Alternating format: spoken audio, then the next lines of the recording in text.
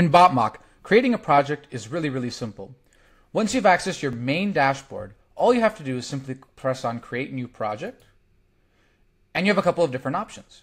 You can create a flow and a conversation mock.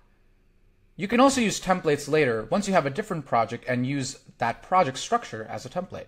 But today we'll just start with creating a simple flow.